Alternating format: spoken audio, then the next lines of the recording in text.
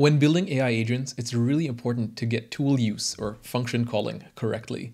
So not all models are created equal. Some models are really great at function calling or tool use, and others not so much. You've got to choose the best model for the job. How can we decide this? Well, thankfully, there's benchmarks for this. The most prominent one is the BFCL, Berkeley Function Calling Leaderboard. and that benchmark will show you what's the best models right now for function calling. That's how you decide. So let's take a look. This is the BFCL, and it shows you that the best function calling model in the world right now overall is this one, is the GLM 4.5. And you may be thinking, what is that? That's not Claude, that's not OpenAI. Indeed, it's by ZAI. I don't even know what that is. It's some different company, but they make great frontier models.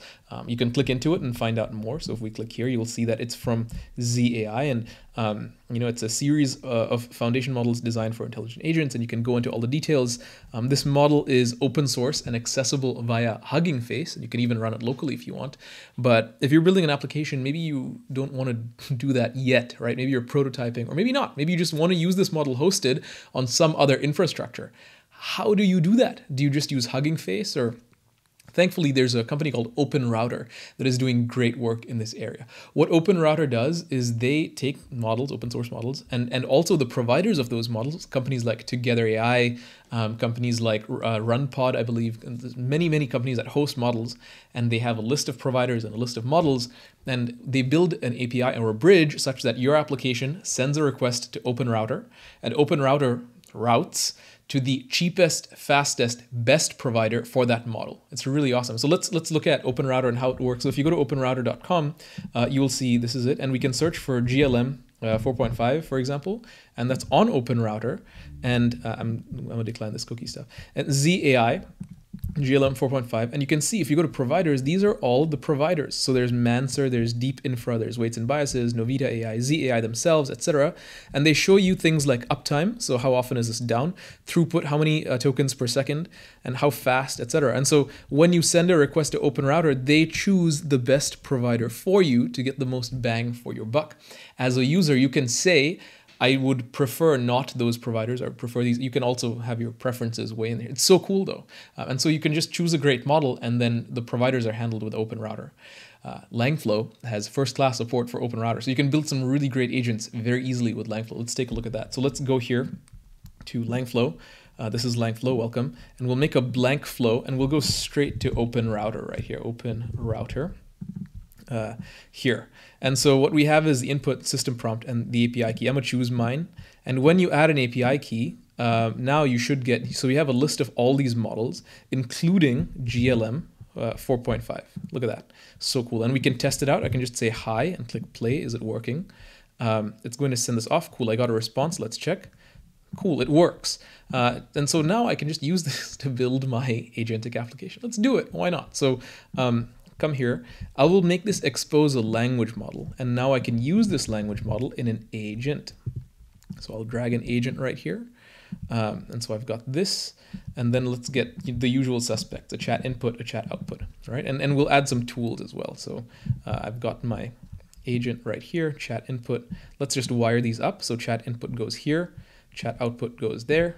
Language model, I'll just choose a custom model right here, and we'll do this. The last thing we need is a tool.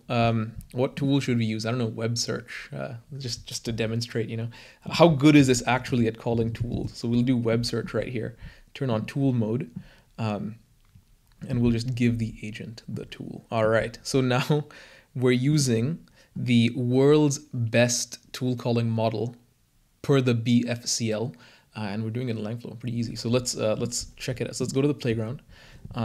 Hey, search the web for the news headlines today, Oct 22, 2025, right? And so it's gonna do it so fast too. I'll search for today's news headlines. Here are the news headlines, incredible. Something Trump as usual. And if we come here, we can see the steps it performed, but it's totally using the tool calling model. Incredible. And it's using the fastest, cheapest provider, and it's just going and going.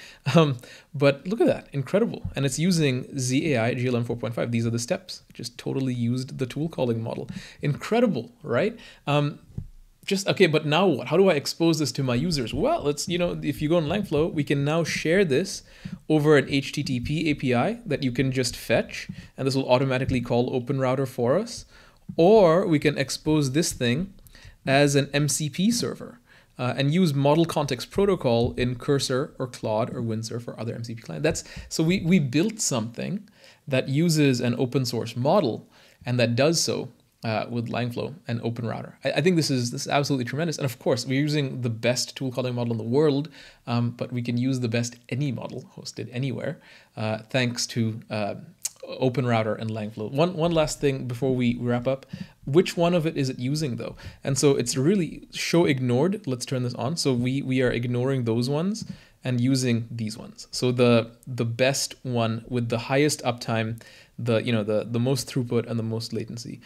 Some of these are ignored because, for example, shoots, no disrespect shoots, but they may use your prompts and completions to train new models. And so there may be a bit of a privacy issue there. So me, in my user level preferences, I said, I don't want that. And so OpenRouter will take that into consideration. I think the marriage of Langflow and OpenRouter is tremendous for this reason, allowing us to build really cheap, fast applications with the world's best models. Thanks for watching, and we'll catch you in the next one.